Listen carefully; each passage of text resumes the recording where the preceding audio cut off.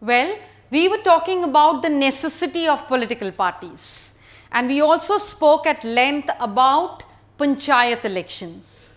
But what is a representative democracy? We cannot have it until we do not have political parties, because representative democracy indicates representation. There are people who are going to represent our opinions and our aspirations. So, unless we do not categorize them and we name them as political parties, we cannot have a true representative democracy. And in today's world, all democracies are representative in nature. So, it is very, very essential that all representative democracies have political parties. You will be surprised to know that 100 years back, there were hardly any countries in the world which had political parties. And now, after 100 years, there are hardly any countries in the world which do not have political parties. And thanks to representative democracy, because political parties become an essential key feature to the successful running of a representative democracy.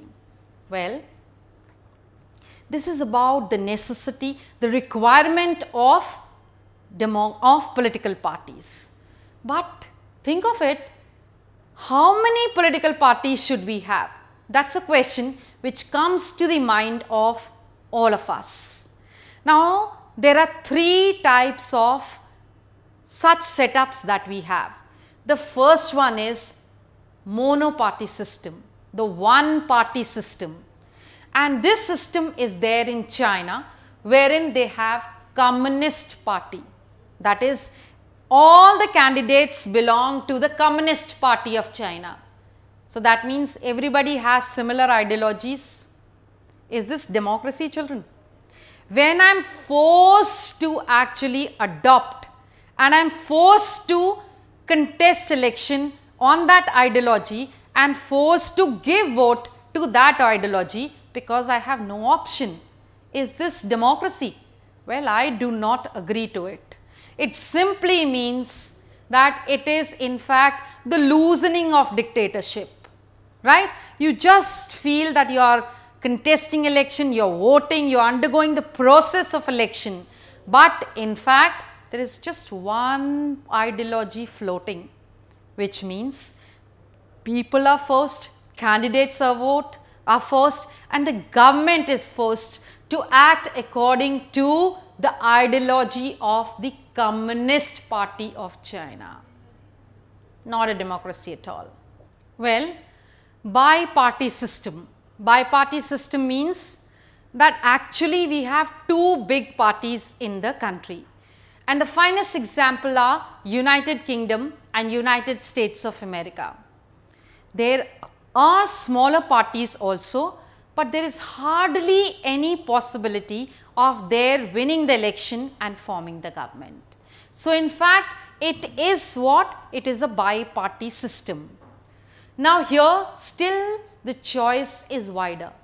There are two set of ideologies, there are two set of candidates, there are two policies and programs, and you actually contest election and vote for the candidates in that particular segment.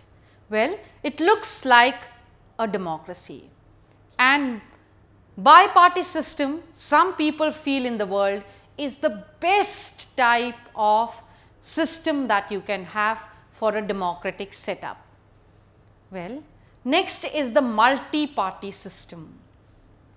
India is the finest example of a multi-party system. Children, we just do not have multi-party. We have multilingual, multicultural, we have multi-region, we have everything multi, that is many. And there are 750 political parties which are registered and many which are unregistered. Fine. So, this means that multi-party system is running successfully in India.